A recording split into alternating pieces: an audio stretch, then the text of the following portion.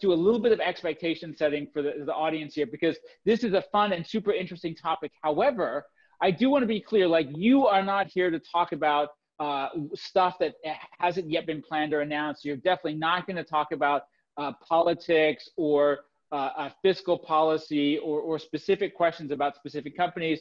You're really here to talk about central bank digital currency models, some of the advantages or disadvantages, and why people are pursuing this, and private sector models. And so I just want to lay out that expectation. So if you're expecting Bob Bench to go on a long discussion about why we were printing money or not printing money, I'm afraid that we won't be able to do. So Bob, with that, before I dive into some of the pre-prepared questions I have for you, and by the way, I love the fact that you're standing by your fireplace for our fireside chat. I wish you would have, if you could have lit it, that would have been even more amazing. But thank you, welcome, and tell us a little bit about your amazing background, because I think when I learned about this, I thought you are the person for this discussion. Yeah, well, again, thank you for the introduction, and thank you for putting this on. This is a fantastic forum for this time, and it's very timely to be talking about this item. I do want to start off with my disclosure that my words today do not represent an opinion of the Federal Reserve Bank of Boston, the Federal Reserve System, or the Federal Reserve Board of Governors. These are my opinions alone, and I'm excited to share them with you and everyone online. We're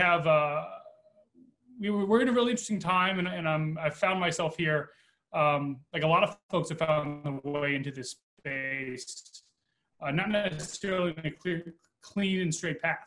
I started my career at the U.S. Treasury Department, examining banks post 9/11 in New York City, and then found my way to law school and helped banks at a large firm like EY meet laws and regulations post-crisis, post-2009 crisis. Following that career in bank regulation, I moved into Circle, one of the first large blockchain companies in the US, and helped lead Circle from a regulatory perspective and work with the team at Circle to launch multiple blockchain-based products, including US Dollar Coin, which you launched through the Center Consortium along with Coinbase. Following that work, I think I saw that there was a lot of potential here, and the leadership at the Federal Reserve Bank of Boston had been doing vanguard work among central banks early on, and I got to know them well, and they invited me to join, and I saw a really great opportunity to work with what is, the deepest bench in the world when it comes to economic thinking, financial policy, bank regulation at the Federal Reserve. And so I've been at the Federal Reserve a year now, focusing exclusively on blockchain, crypto, and the application of these technologies, not only to the mission of the Federal Reserve, but how the emergence of these technologies could cause an externality to our mission. We need to see ourselves as a partner in the world economic community, and there are externalities that we need to think about and be prepared for. And so I'm excited to talk about that and hear what the folks on the panel have to say. Terrific. So I would love, the thing I would really love for you to start with is, and you've been studying this even longer than we have, there are so many different ideas, proposals, concepts that have been circulated around the world with regard to how central banks can or should implement their digital currencies. Give us a bit of a level set on the different models you're seeing and some of the pros and cons that you think are emerging for those different models. Sure. So my team and I at the Fed have been thinking about this a lot. And one thing we're really seeing, and we always try to level set when we have these conversations, is there is no one size fits all for central bank models. What you really see is each central bank determining whether they have a problem they need to solve and whether that problem can be solved by these emerging technologies. And then also understanding their own economy and where these technologies can be applied to their own economy. So the first way we look at this, and this is certainly not mutually exclusive, but probably the simplest way to look at it, is are you applying this technology for wholesale purposes or general purposes? So are you trying to build a wholesale central bank digital currency, which is almost exclusively used for institutional partners? So permissioned institutions moving cash back and forth effectively. And that really narrows the scope of what risks you're looking at and how you build that underlying technology. Therein, you're mostly building a transactional technology. Things like data collection may not be as important. But then the other side of that model is general purpose digital currencies, which are for which is a new form of central bank liability that can be made available to institutions, say banks, non-banks, retail customers, and retail businesses. And depending on how you build it, intermediaries may or may not be necessary, and may or may not be mutually exclusive.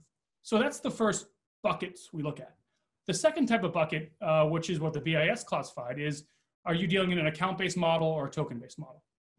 Now, this isn't new to digital currencies. The deputy governor of the Bank of Japan recently had a speech on this, and the way he spoke to it was there's always been token-based models, right? Cash is a token-based model. The instrument itself transfers the value. Since we've had a ledger system, so since at least Italy with the Medicis, there's been an account-based system, which is a ledger, in which you communicate through an intermediary in a ledger, and value is transferred on that ledger itself. So that's how we look at it. But the great thing about technologies is there's so many ways to apply these models based on the needs of that individual country. Do you see, like, among the different models, where do you see like the return on investment? Like if you were thinking about it from the lens of, okay, what's the value that we can create? Sometimes the value is a literal value. We can make the economy more efficient. We can have a better understanding. Some of the value might be, we can have a better understanding of risk. Where so far do you see kind of the big buckets, keeping with our bucket theme, where are the big buckets of value that central banks are seeing in this? That's a great question. What we like to look at again is what is the use case for that country? And so when we talk with other central banks, their use cases can differ dramatically. I'll start with one end of the spectrum, which is the Eastern Caribbean Central Bank, which is one of the closest central banks in the world to actually launching a digital currency. They've been working closely with a US-based company, and their main goal was to make moving money faster than it currently is. And so currently in the Eastern Caribbean, it's a collection of several dozen countries. In order to move cash, you have to put it on a boat or a plane and move it from island to island. And that's a use case that doesn't apply to Poland, right? Poland's not a collection of islands. And so the Eastern Caribbean, it costs you $100 flat fee to move any cash. So at the Eastern Caribbean Central Bank, their model is it has to be faster than a boat or a plane, and it has to be cheaper than $100. And so that's what they have to solve for. And so there's a great ROI for a country that has significant economic hardship to be able to move money between families in the Caribbean for cheaper than $100 and faster than a boat. On the flip side, you have some market-based economies such as Singapore and Switzerland, who have very robust capital market programs. And like a lot of capital market countries and capital market economies, the cash settlement system is on completely different rails than the security system.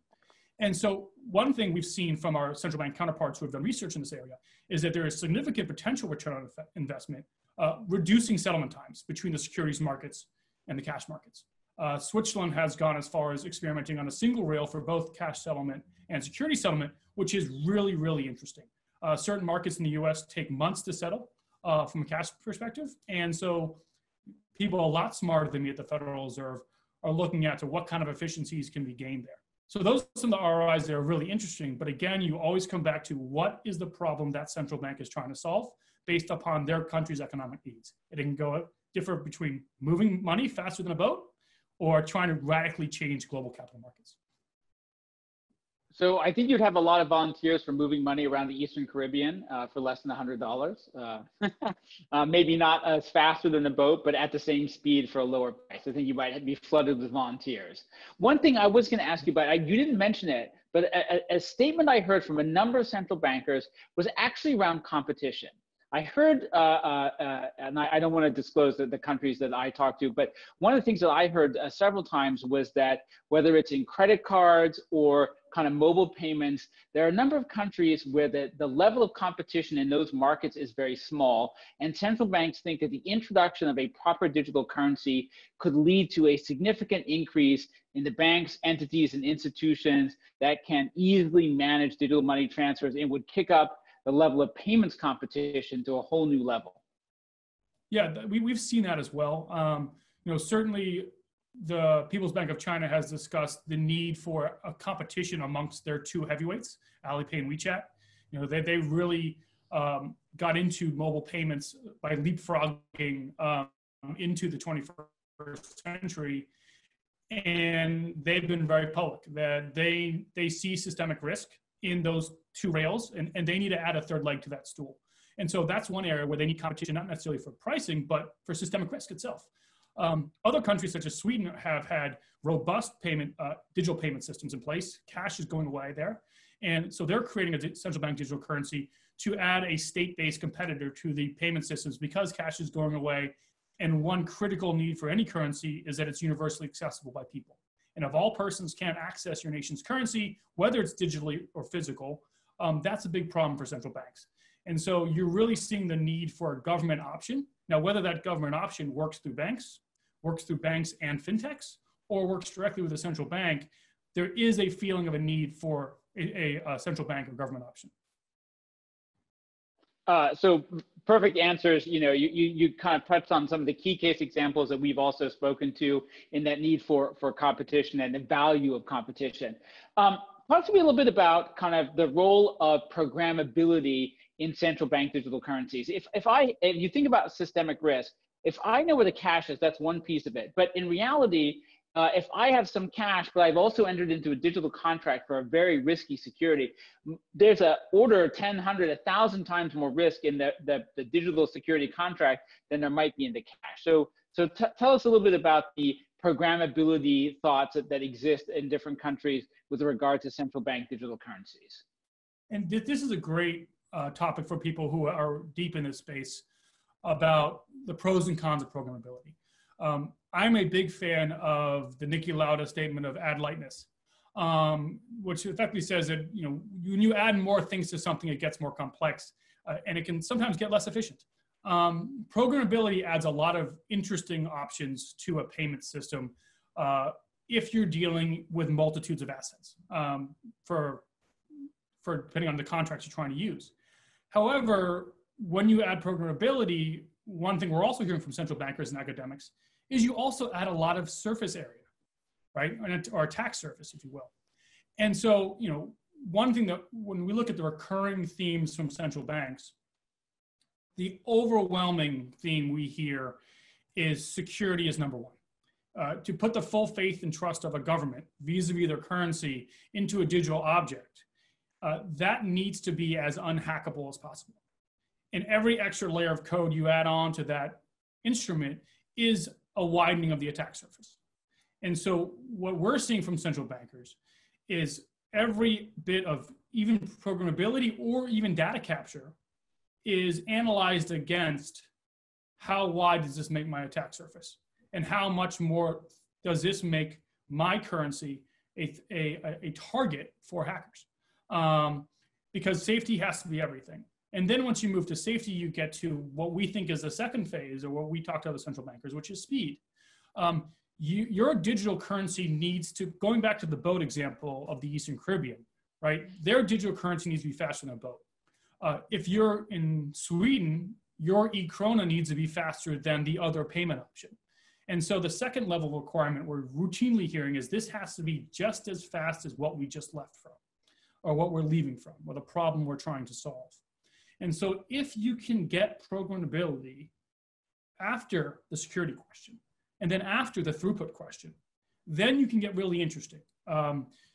We've seen research on this regarding as 5G networks tend to increase. The best example of this is the Amazon stores, right? You walk in and out of an Amazon store without any kind of particular transaction. It reads your mobile device and a payment is processed. As 5G continues, as server speeds continue, transaction speeds may actually get a whole lot faster. You may actually transact a lot more without a device, without any kind of, with maybe even biometrics. And so what does that mean for speed, and what does that mean for programmability? So that's really interesting. I think what you're getting at, and I think folks that like to think about more of the you have the Bitcoin camp and Ethereum camp. The Bitcoin camp focuses on transaction speed. The Ethereum camp program focuses on the Turing complete capabilities of Ethereum. If you start combining assets and thinking about doing transactions asset to asset, such as commodity trading or derivative trading, for example, that can get really interesting. But again, you have to look at the first order effects of how wide does this make my attack surface, and how much does this slow me down? Because if you can't meet the highest levels of cybersecurity, and you can't move as fast as at least the most recent technology, I think programmability is a nice to have and a not must do. But it's really interesting. So actually, this is a very interesting segue, right? So if you think about stable coins that are out there, right, dollar-backed stable coins, when we go into a world of central bank digital currency, will there really be a need for traditional stable coins? And if some of the value of traditional stable coins goes away, is the value of stable coins now moving from it's dollar-backed to it's programmable? And is there some way that you can use stable coins that are out there that are not issued by a central bank as a mechanism for dipping your toe in the water or testing out programmability without doing too much too quickly at once? I think, I've had wonderful experience all along the stablecoin spectrum. I was at Circle leading the regulatory efforts during the boom. And so we saw Tether very closely and the challenges they had on the Omni network. So settlement was fairly slow on Omni, and that's why they moved to Ethereum. Then I had the pleasure of building a USDC with the teams from Circle and Coinbase along the Center Consortium. And so we saw a lot of possibilities there. But for the most part, the stablecoin world remains a tool to escape volatility in crypto assets on exchanges and in the OTC space. And it really hasn't left that yet, but you have learned a lot about, every Tether transaction, every USDC transaction is an experiment that researchers can look into and learn why are traders migrating to one stablecoin or the other. Currently most stablecoins this day are digital representations of commercial paper, right? So most of these stablecoins have agreements with a large bank or several large banks that hold reserves, and they are tokenized representative of those reserves. Some are more transparent than others. We certainly tried our best at USDC to get there as close as possible. Now, that being said, what role will these central bank digital currencies play to compete with the stablecoins depends on the use case of that central bank. So, if you have a highly permissioned model that only banking institutions can offer either wallets or accounts on a central bank digital currency, well, then you might not have banking access to the current crypto exchanges. So nothing might change for the stablecoin space. If you have a more permissionless model in some countries, then you could see a wider adoption. But again, you're always balancing those policy perspectives of where are we allowing that money to go? Do we know who's using that money? Will we know our customer? Will we be following the FATF guidelines? And that's going to be a consistent balancing act. And I think stablecoin providers, make best efforts to meet those standards, but at the same time, the financial institutions certainly have not jumped full in and created their own stablecoins, for example. So, and speaking of that, what do you think it's going to take, or do you expect to see at some point financial institutions being comfortable to jump into the water of creating stable coins? Do they think they'll wait till there's a real central bank digital currency, or do you think they might sort of start to proceed soon?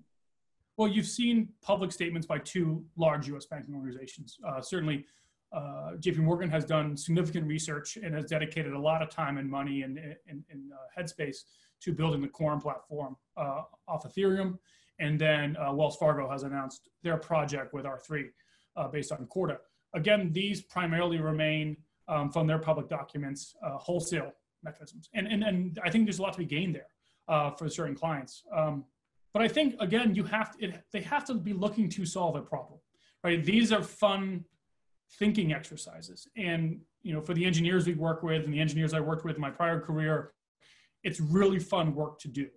But, some countries have spent almost a decade on this and have ended up in traditional data architectures and have remained not using blockchain because of concerns of speed and security. So again, you have to make sure that for the nail you're trying to hit, are you using a hammer, or are you trying, the example I always use is, I can hammer a nail with my iPhone. I may get 2 nails in, but my iPhone's gonna be broke at the end. But sometimes you just need a hammer, and you don't need Turing completeness to hammer a nail. And so I think every central bank needs to understand their use case, and every commercial bank needs to understand the use case and needs to understand whether this type of data architecture or this type of data architecture plus Turing complete computing is necessary for transactional activity. and can they either cost justify it or find a problem they need to solve? And I think folks are still asking those questions and talking to great researchers, talking to central banks, talking to firms like E&Y to get a better understanding of, is this useful for me or is this solving a problem for me? And I think a lot of institutions are still asking that question.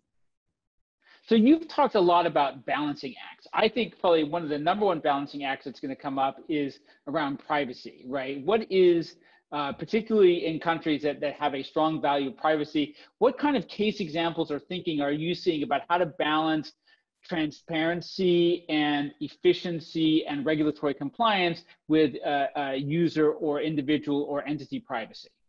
Yeah, and you put the nail right in the head there, Paul. Every country has their own cultural, legal, regulatory view on privacy, and it runs a full spectrum. I think the U.S. is somewhere in the middle. What we've seen is multitudes of models. From one end, countries who just do not believe that any person has any right to privacy, they're leveraging data collection to perform multiple use cases, to better manage the economy through fiscal policy, to better manage the currency through monetary policy, to really understand national security concerns. So that's one side of the spectrum. And then the other side, we've seen countries really struggling to get even past Go because of the cultural value that having a privacy bearer instrument exists. In the US, we have a bit of a balanced system whereby financial institutions are subject to the Bank Secrecy Act and the regulations promulgated therein, whereby they have to meet certain rules about knowing your customer. But those data points are tightly defined, right? You're very defined on what you're allowed to collect. On the flip side, and I think a really important counterweight to put is how the internet was built, and what Mark Andreessen calls the original sin of the internet, right? Which is that the bulk of internet revenue models still remain based upon data collection and data sale, right? So it's a collection of data, the sorting of data, and the selling of that data to advertisers. That remains the core revenue model of the internet.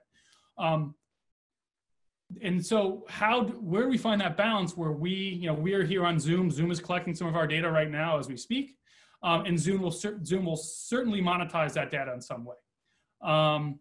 And so are we okay in the stablecoin side, providing that one remaining data gap, which is payments, right? So the original hole in the internet was payment data couldn't be collected because Andreessen couldn't get Visa and MasterCard all to agree on how to collect data from payments.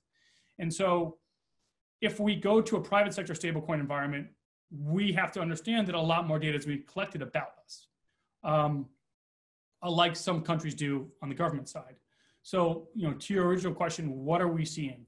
We're seeing some countries say, all right, this is a bearer instrument, and thus we are giving you account limits. So you can have up to say $1,000 US or $5,000 US, and these are US equivalents, if you will, of effectively bearer transactions. And anything over that. So truly like digital cash, real privacy, in other words. You are seeing that model being proposed. Other models you're seeing is you have account limits, right? So you can only have, call it 10,000 US in your account, a lot like the current CTR limits and the SARS limits, where if you take $3,000 in cash out of your bank, anything that up, you get transaction reports happening to you. Or in SARS, if you move a block of $10,000, you'll have a transaction report sent to FinCEN. So you're seeing models based on that of up to a certain limit, you're private, but anything above that, you're not. And I think policymakers are thinking hard about this because I think what we're seeing in the US is a lot of folks are saying, we're going to really apply strict scrutiny to this. Any bit of data you're collecting, if this is supposed to be something like cash, certainly not a cash replacement, but something like cash, we really want to understand why you're collecting this data. What is the necessary use for it? Who's collecting it, right? Are the banks collecting it through their account structures or their wallet structures? Is the Federal Reserve collecting it? Because that's really new and unique to us. Is someone like FinCEN collecting it? And FinCEN's been doing this for a while now, and they have a system in place and a well-structured legal and regulatory environment to do it. What you're really looking at is people being very thoughtful on this data question because it has to be done very carefully with very strict scrutiny.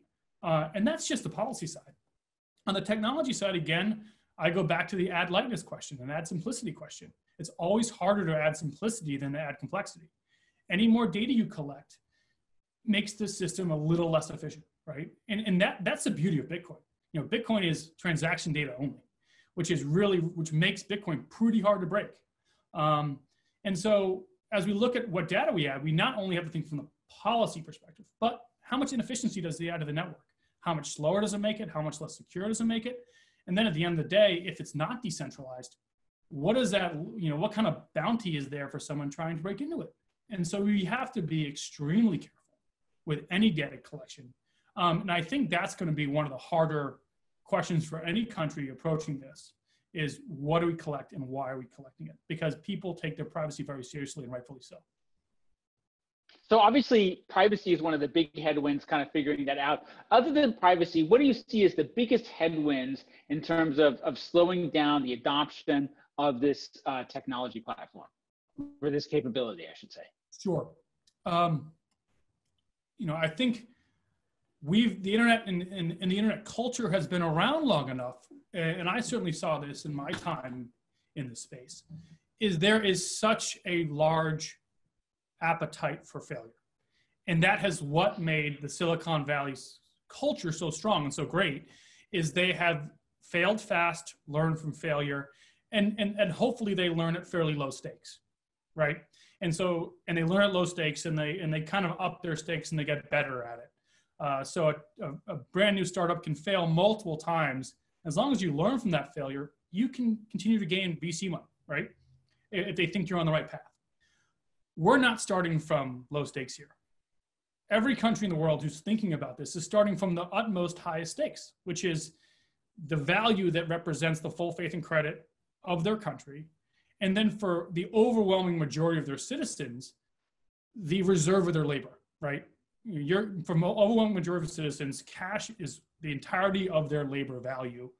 And so we are dealing with the highest of stakes. And so move fast and break things won't work here. And so we have to understand all the risks on the table. And that's just part one. And then part two is we are unique in the United States in that we have a fantastic history of public-private partnerships and innovation. The internet itself was a public initiative that worked with universities and later the tech sector to build what has become the most transformative internet technology of the last century, if you will. And so with that in mind, we still need to understand, how are we going to build this partnership the right way? And I think we're gonna keep learning.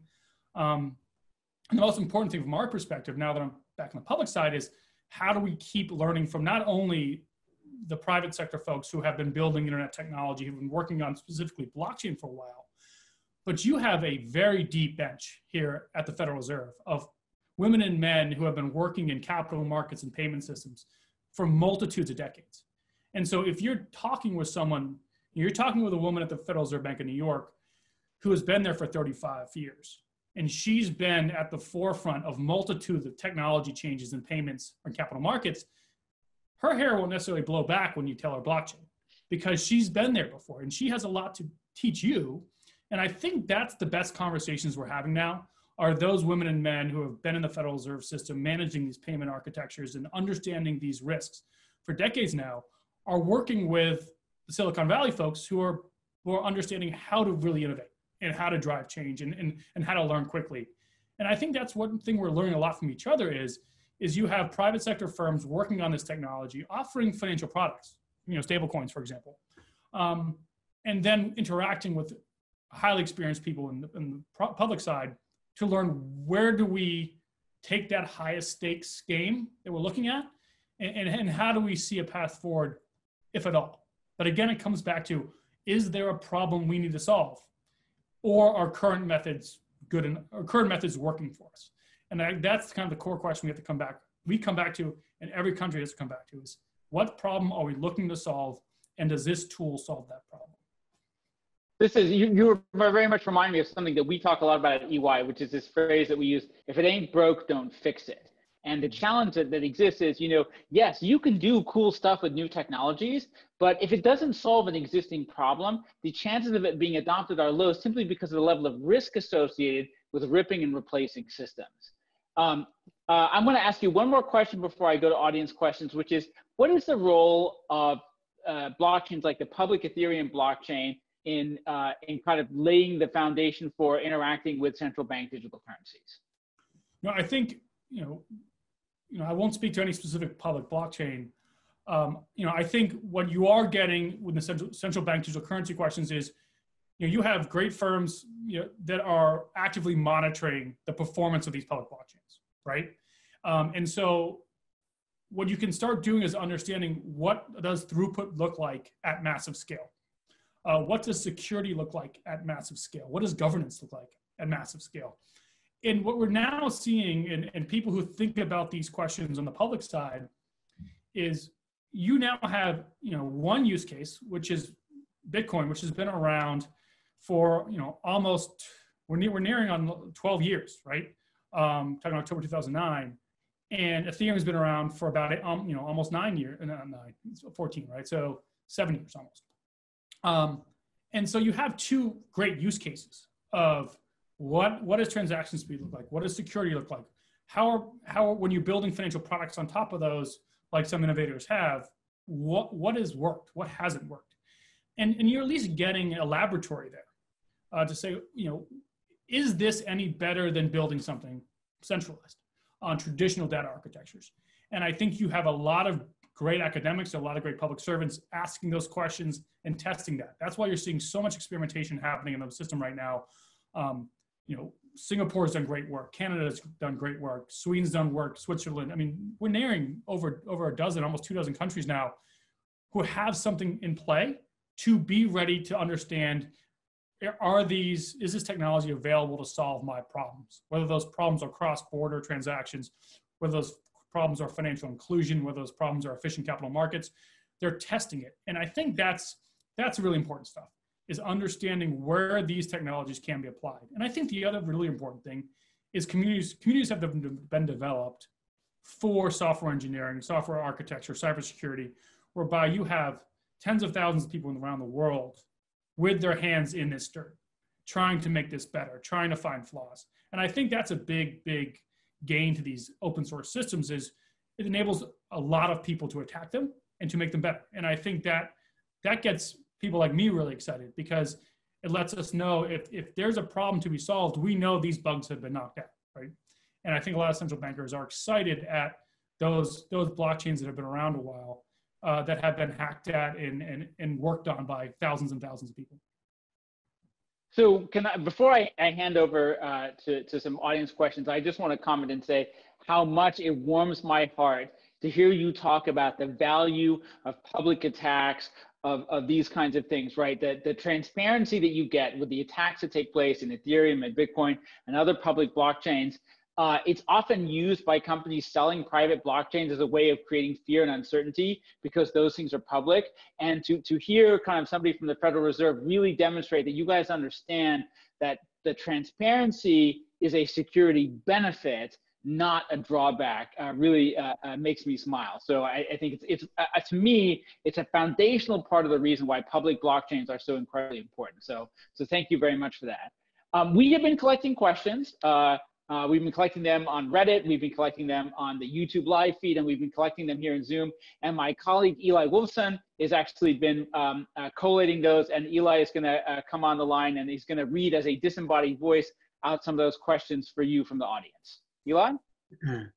Yes, I will. So the first question from the audience is, how dependent are central banks on the private sector to make CBDCs accessible and usable? So I think current experimentation has almost exclusively been with private sector participants. Certainly, but I think that's changing. I think central banks are learning that what I call the leverage effect of having a great engineering and data science teams. And so currently they are learning great amounts from the existing private sector firms and have built great partnerships, whether it's Singapore's Project Ubin has done this, Canada's Project Jasper has done this, just to name a few. But like any, I think, again, the value is public and private partnerships. And where we can learn from each other, it's critical. And I think you have a real consensus among the private sector and the public sector that there's a lot of good that can come from this technology that can benefit a lot of people. And they're all excited to work together. That's good. The next question is, since today we're speaking about current use cases for the digital currency, are any central banks that you're aware of explicitly exploring this for preventing, monitoring illicit activity? So the question there is, have I heard of any or researched any central bank models for the purpose of, what you're effectively asking is, will this help AML? And I think without question, if you create a digital currency, that most, I don't say most, but I think a lot of countries will use that to their advantage to better understand where financial crime is occurring.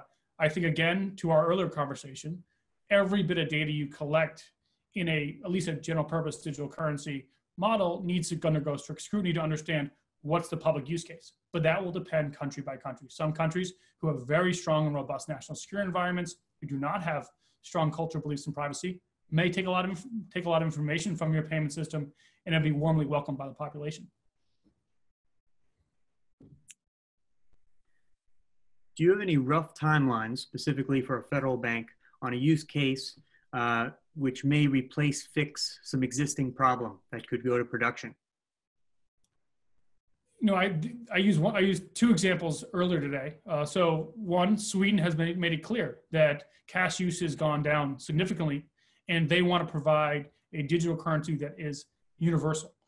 They do not want their citizens to be subject to private sector monopolies on currency, on digital payments.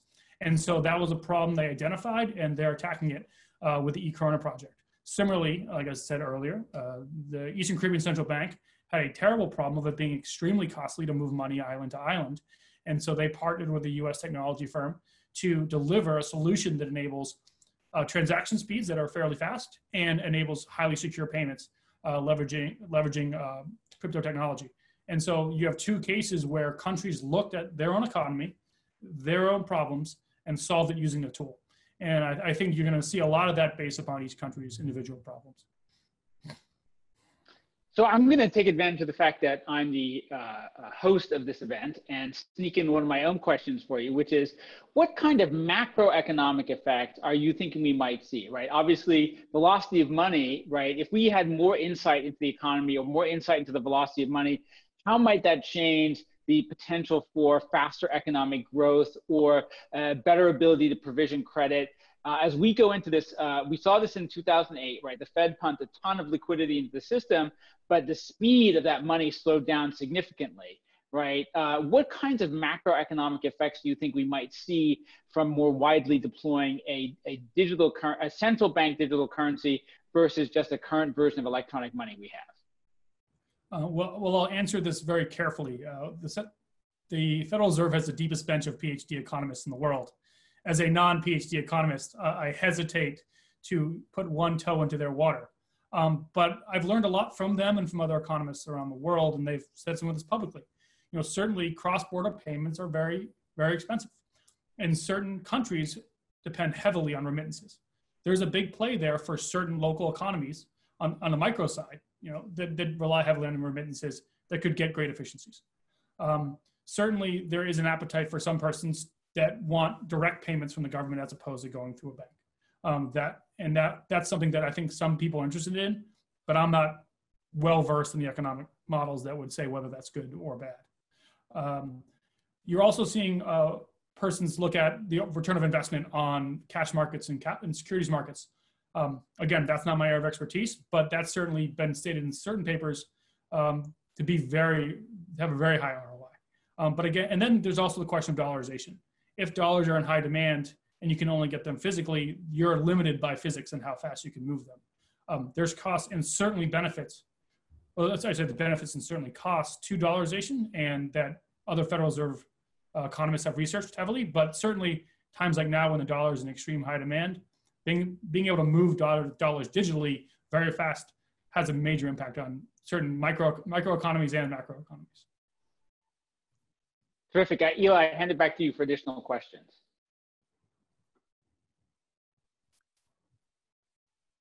Sure. Do you think governments can benefit in increases in efficiency of coordinating government processes among different branches by using the public Ethereum chain and programmability? Again, I don't want to speak about any specific chain. I think a lot of chains have their own costs and benefits. And I think, so I don't really understand the question necessarily. Was it in between governments or government, like within a government or across governments? Within different, across different branches of government. Yeah, I don't see the problem being solved there, but I haven't researched that, so I don't know. Okay. I'm going to bring us towards a conclusion. We've got, I think, time for sort of one last thought here. So, Bob, what I would really love is if you would sort of sum up or give us your thoughts about how quickly we will see some action around the world, and how long you think it will take central bankers to kind of absorb those lessons and start acting on them. I think, again, this is going to go back to how these problems emerge and how central banks get a lot smarter on how this technology can solve those problems. I think you will have announcements by several major economies that they are going forward. And I think that should be happening within the year. I think the Wall Street Journal has reported that might, on that yesterday. I think what you're going to see again is the application of this technology, the better understanding of this technology to existing problems. And as people become more digitalized, I think that problem is going to emerge more. I think Sweden is going to happen in more places of people using more and more digital currencies or digital payments, and people desiring to use digital payments in other ways, and understanding whether or not this technology solves it better than the private sector. And I think that's the real question for a lot of folks is government stepping in here, providing a digital currency, going to provide a better solution than the private sector? And I think in most cases, that remains an open question, but it's important that the public sector continue to understand what questions to ask and continue to look for those problems in case we need to be prepared to move. Fantastic. I want to thank you, Bob, for joining us today, for giving us your insight. This has been absolutely tremendous. Thank you so much, and we really appreciate your time and the insights that you brought to our discussion. So greatly appreciate it. Thank you, Paul. Thank you for having me. Excellent. Well, we are now coming to the end of day two, and we are not quite finished with day two. We are about to go into kind of a little bit of our final wrap up here. And what I'm going to ask my colleagues to do, my guest stars, we've got Lou Kerner, Megan Nab, and now we have Jeremiah Nickel, JT Nickel from the Ethereum Finance Forum.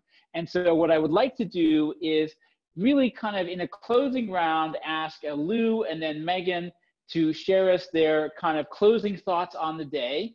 And then we'll finish up with JT after them. I've got a couple extra questions for JT because it's his first time joining us today. So Lou, I'm gonna go in order from left to right on my screen, and I'll start with you, please.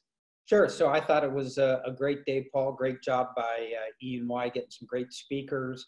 The whole day really worked flawlessly, and it was a super interesting discussion to end on. You know, with regards to the last panel, I was surprised by you know, it seemed his, I guess, lack of enthusiasm for the programmability of money. The fact that, you know, they were really solving more for security and speed, and programmability would slow that down. And also, you know, what he didn't talk about was to the degree we're getting into, you know, digitized currency. You know, I think there's the possibility or the hope that there will be a lot more competition between the different currencies. And I think programmability of your currency and innovation in your currency, you know, if it works anything like Silicon Valley, you know, that's gonna, I think, you know, be, you know, super important for which currencies people want to hold to the degree they have the option of holding different currencies. Very good. And Lou, can I just thank you again for taking the time to be with us and share your insights today? I greatly appreciate it. Thanks, Paul. Megan, thank you so much for joining us. Dying to hear, you're still on mute, by the way, but dying to hear your closing thoughts as soon as you unmute yourself. Yes, thank you so much for having me. It's been a pleasure to get to be a part of this event. You know, my perspective is, especially listening to, you know, Bob's takes on some of the things that we were just talking about an hour ago, makes me really optimistic to be an entrepreneur in this environment, right? That, you know, the people like leading these initiatives at the government level have an open mind, are interested in seeing what the private sector can come up with. And I really appreciate the approach of you know, optimizing for what, you know, what central banks need to be solely focused on, right, which is, you know, security and speed. So it's very encouraging to me. I'm really looking forward to following up on day 3 and all the good stuff that you guys have going, you know, and continue the conversation. Fantastic. Thank you so much. Thank you, Megan, for joining us. And now, JT, if you'll put your video back on. I want to say first, I just want to say thank you again. The Ethereum Finance Forum, not just for this event, but for more than the last couple of years, has been the place where we go to hear thoughtful questions and analysis. I think more than any other group, when we put out a statement or we lay out our product vision, we get great questions. And I think what we have learned over the last couple of years is that great questions and great engagement come from terrific moderation. So before I go any further, JT, first of all, thank you. Secondly, would you just tell us a little bit about the Ethereum Finance Forum on Reddit and then share a couple of thoughts about the day that we've had so far? Okay, so the ETH Finance Reddit was born in August of last year. It was born out of ETH Trader when several of us moderators left to start kind of a new way of doing Reddit. And since that time, I mean, we've got a pretty good approach on trying to, we've developed like a monthly developers thread where we invite teams, large and small, anybody to come in and they can put their URL, their information, their LinkedIn, their Discord, all their information, because what we found back in the ICO days is that we were trying to pick and choose which projects were legit and which ones weren't. And that was utterly impossible. And so we figured out if we build a little bit of a sandbox and use the community's input to kind of help us take out the scams, then I think we can bring some visibility to smaller teams out there and, you know, get the conversations going.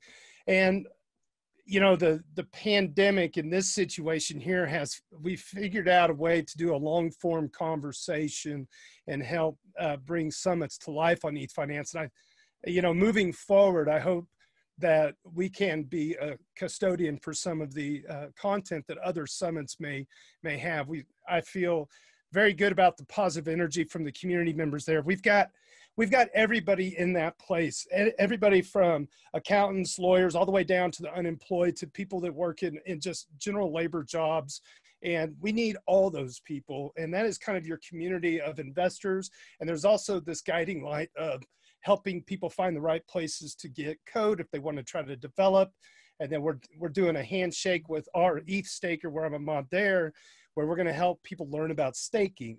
And it may be to not just teach them about staking at their house, but also staking as a service, and teaching about all the different options that are out there with 2.0 coming down the pike. So yeah, JT, I mean, one thing I really like is, you know, at Ernst & Young, we have passed we are not a scam test on ETH Finance, so I'm very happy that we passed that benchmark. Yeah, you made it. You've arrived, Paul. You made it on Reddit. Isn't that congratulations? No, I remember finding you in the comments. I think it was after the Nightfall announcement or so, maybe 18 months ago. And since then, you know, this is the first time that you and I have had a chance to video chat with each other, and it's been awesome to, you know, finally get to meet you and all these panelists. You know, normally I don't come on a video conference after a person from the Federal Reserve is, you know, in the previous segment. So it's neat, but just to go back to the community again, I mean, the ETH Finance community it's wonderful. And they cross-pollinate into other areas too. They're all cross-pollinating into other avenues of investment and, you know, technology. So it's really neat to try to use Reddit in a way it hasn't been done before with this. Yes, indeed. I agree. Well, thank you again. Thank you, Lou. Thank you, Megan. Thank you, JT. And John, I'll ask you to put up our closing slide presentation, our closing thank you slides. I mentioned this at the beginning. I want to hit it out again.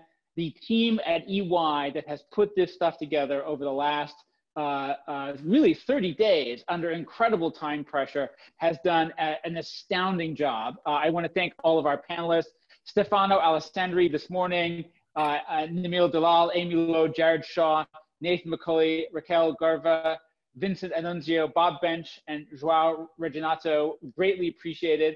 I want to express my gratitude again today to the my fellow EY partners and presenters, Giuseppe Peroni in Italy, Anna Gosine, Jeffrey Davis, David Middleton, Paul McIntosh, Todd Smith, Dennis Post, Frank Putman, and John Robotham. I said it yesterday, I will repeat it again today.